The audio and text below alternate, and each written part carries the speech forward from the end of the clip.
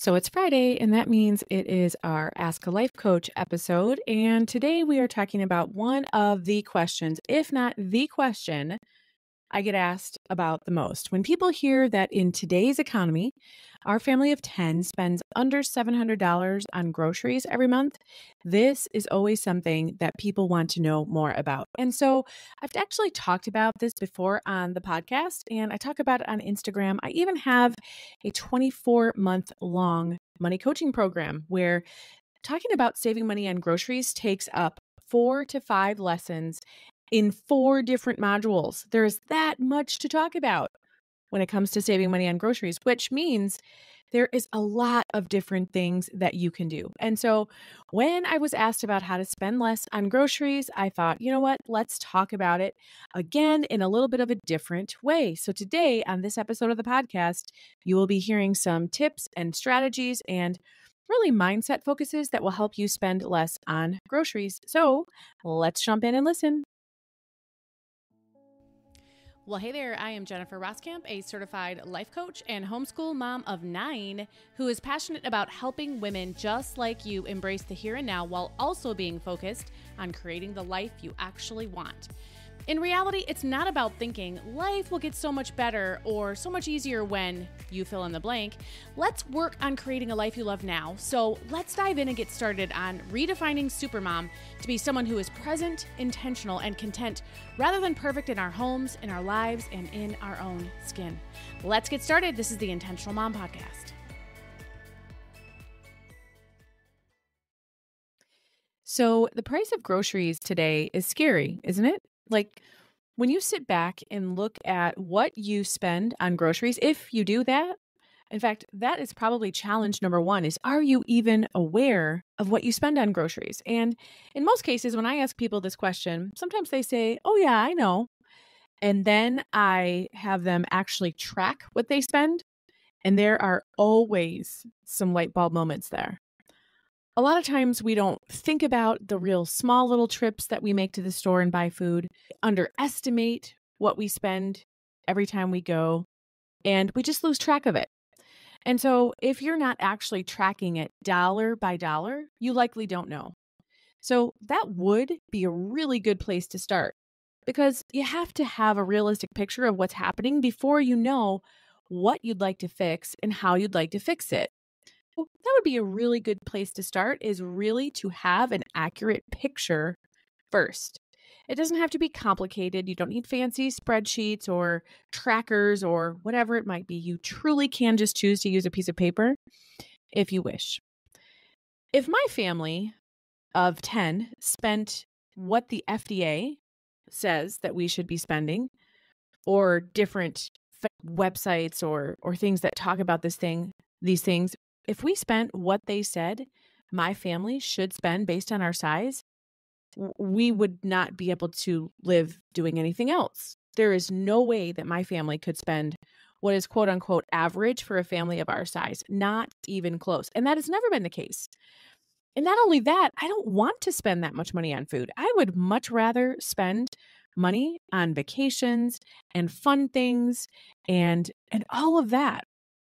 And I always have. And so that's why throughout my married life, as long as I've been responsible for buying my own food, my challenge has been, how can I eat well, but eat smart?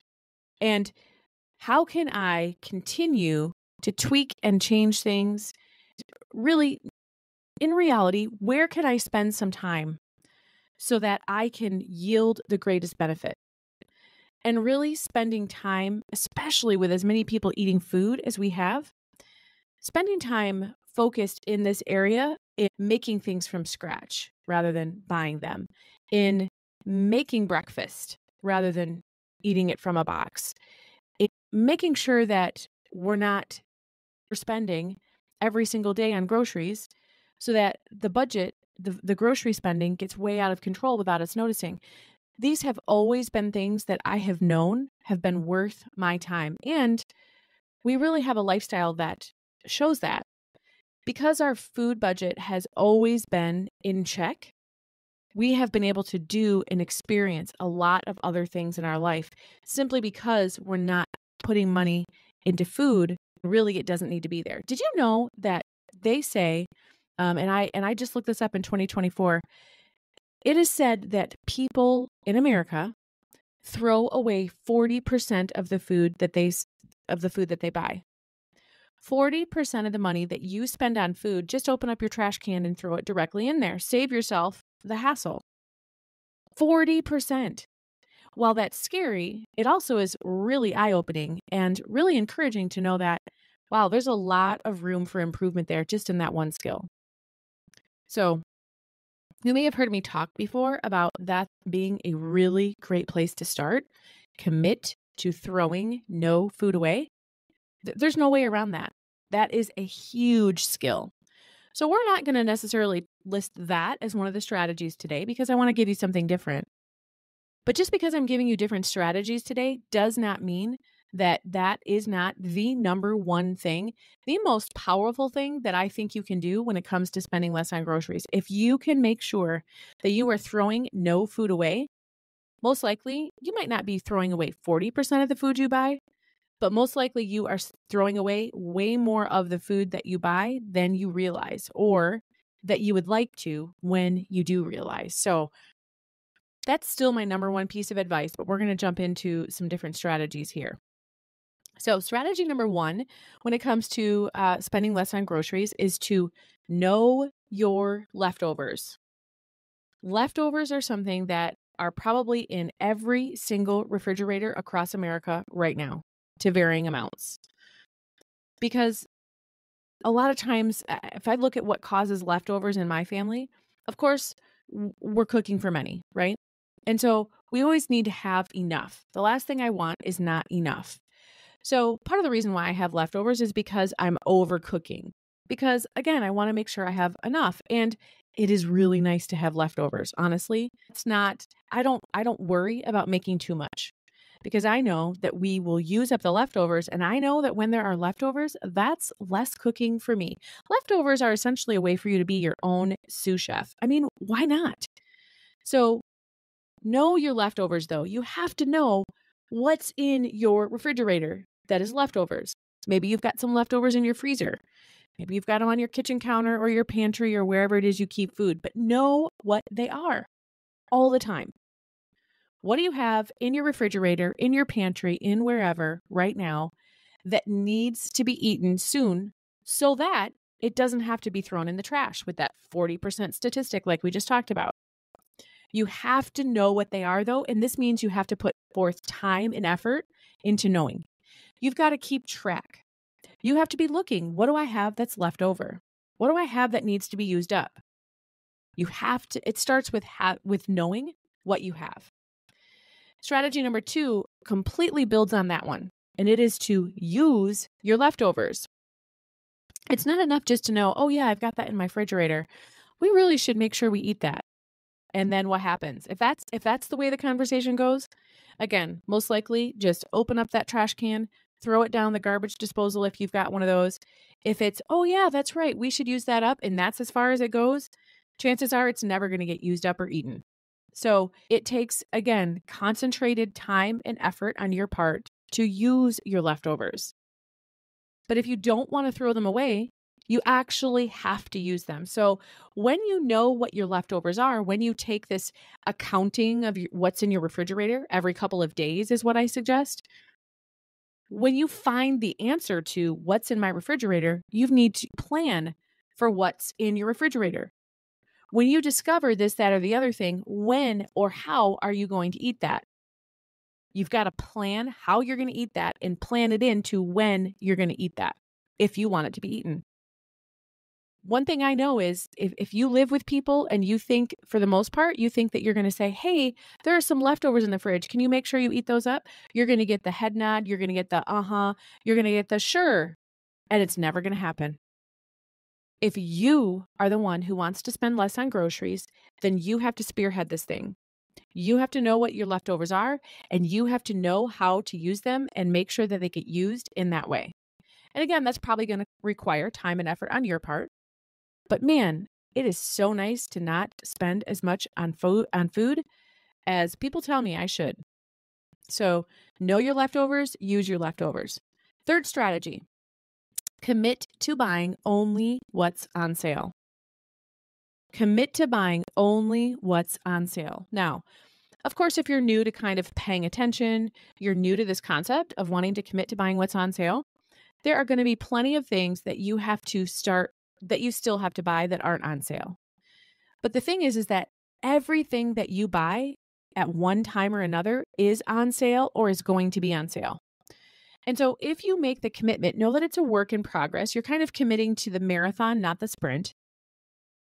So this week, though, when you're thinking about what am I going to make for dinner, open up the flyer, look it up online. What's on sale? Plan and make your meals around what's on sale. Start there. And then when you're thinking, I need more of this, that, or the other thing, and it's not on sale, ask yourself, do I really have to have it now? Or can we do without that? And I can wait and I can watch for that to be on sale and I can buy it then. Now, the one difference here is if you shop at a store where things are always lower priced. For instance, I shop at a store named Aldi. If you're not familiar with Aldi, I'm so sorry because it is a store. If you don't have the ability to be familiar with Aldi, I am so sorry about that because it is a store where we spend so much less simply because everything there is priced so much less. I'm not going to get into their business model or the reasons why. Just know that many, many, many things at Aldi are cheaper than you will find them in a store, even when on sale, even if combined with some sort of coupon. Now, that said, not everything at a store like that is always going to be cheapest. So just know that. Know that you're going to have to be aware. But commit to buying only what's on sale, whatever that might look like. It's a matter of, I'm not going to buy that if it's not on sale, and I'm going to wait until it is before I buy it. It's a commitment. It's going to be a new way of looking at things if you've never done anything even close. But commit to buying what's on sale. That's strategy number 3. Strategy number 4, know your daily budget for meals. Know your daily budget for meals. What does that mean? Well, essentially, you first have to start with what is your grocery budget, right? We have to start from bigger and work to smaller. And you can see that a daily budget is pretty granular. So you can't start with granular. You've got to start with the bigger picture. So what is your monthly grocery budget? What is your monthly food budget? Know what that is. When you know what that is, you can take that and divide it by 30 to get your average daily balance for meals. When you know that, then you know when you know that amount, you can match the foods that you eat in a day to hit that amount. And the thing is if you're going to be eating more expensive one day, well, that's fine. Then you have a day or two where you fall under that daily grocery limit. Knowing what your daily budget is for food helps you make sure that you actually hit the budget, because here's where a lot of people miss it. They create a monthly spending allowance or a monthly budget for groceries, and then they just shop. And then at the end of the month, if they're lucky, they look at it and they see how they did. And they say, whoa, wow, what went wrong? I had this grocery budget. I knew how much I had to spend, but I still spent way over that. How did that happen? Well, the way that happens is because you're not in it on the daily, making sure that you stick to the budget. When you go to the grocery store every week, if that's what you do, and that is a great goal to have, here's what I know, the more often you're in the grocery store, the more opportunity you have to overspend, right? The more often you're in the grocery store, the more opportunity you have to overspend. So let's just say that going to the store weekly is the goal. And that's what you do. If you are not going there with your weekly budget in mind, knowing what that is, and making sure that the groceries you buy fall within that, you're not going to hit your grocery budget. That's what you've got to do. It's not enough to decide what it is. It's not enough to forecast, hey, this is what I should spend. You have to make sure you actually spend it. And when you've got this daily food amount when you know what that is, it helps you know how to plan meals for each and every day. It helps you know what to make. You've got to know what to make when you plan your meal plan And then you've got to follow that when you go to the grocery store. Even if your meal plan is once a day, even if you're not creating a weekly meal plan as I suggest, and it is super beneficial and it's not as hard as it sounds. But when you have that weekly or even that daily plan, you can make sure that that falls within what you can afford in the overall picture of a month. If you want to eat 5, 8, 10 expensive meals that are over that, you can do that as long as and hit your grocery budget. As long as you're also having plenty of meals that fall under the budget so that overall you hit that monthly amount. But that monthly amount can only be achieved on a more granular level, paying attention to your weekly shopping list and your weekly spend, and even wiser, breaking it down to that daily level. What can you spend in a day on food, on the meals you make, in order to make sure that you are not overspending and overshooting your monthly grocery budget?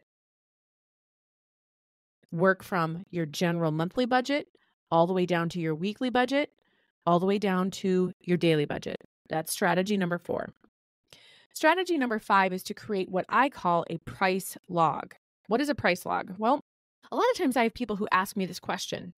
They'll say, hey, I found pork chops for $1.99 a pound. Is that a good price?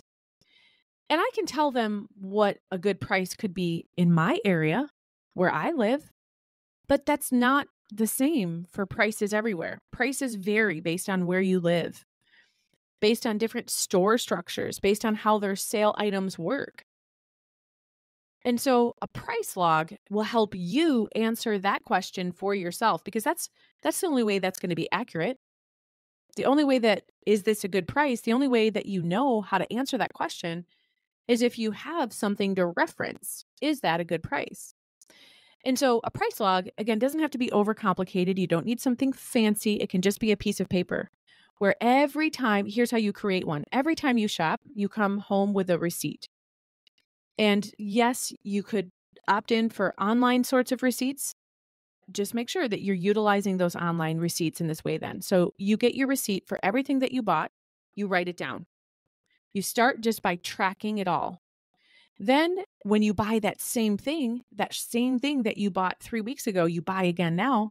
Well, now you have 2 opportunities to compare. How much did you spend on pork chops?